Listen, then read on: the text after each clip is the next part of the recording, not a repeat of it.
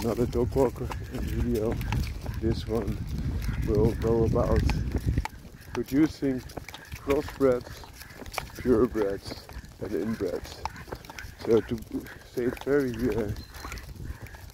clearly, a crossbred is a breed between, or a crossing between two different breeds. For example, Patterdale Terrier and Staffordshire Bull Terrier would be a crossbred. If you want to have a purebred, you could have a Patterdale Terrier combined with another Patterdale Terrier, that would be pure. And inbred would be two very related Patterdale Terriers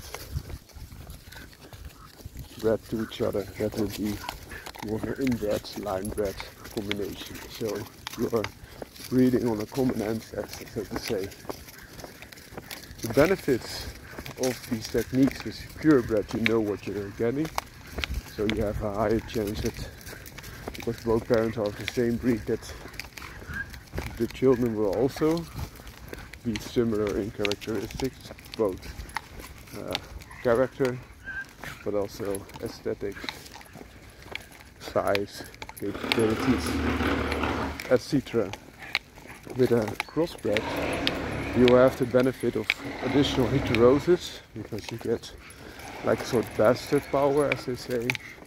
So the genes can click very well together and can form a dog that might be stronger, grow faster, has less drawbacks, but also for the specific purpose, as I mentioned, for example, Patterdale Terrier cross with Staffordshire Bull Terrier, you will lose some of the size benefits that the Patterdale Terrier has to go underground, for example, but you will gain some of the additional power that a Staffordshire Bull Terrier might have when you go from a working line type of Staffordshire Bull Terrier, of course, and you will gain that, for example, if you want to hunt hawks, swine, bigger quarry above ground, raccoons, etc.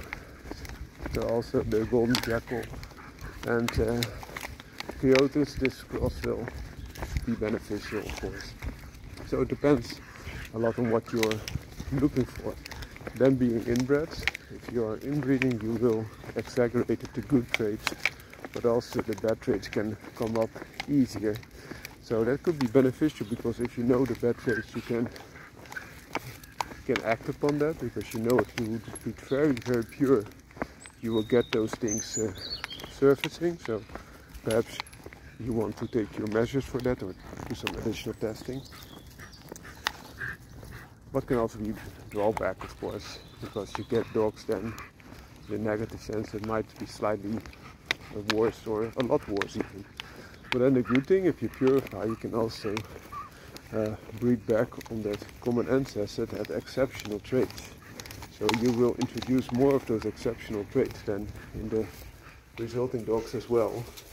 So you breed strong to strong, and you create a certain line or certain breed.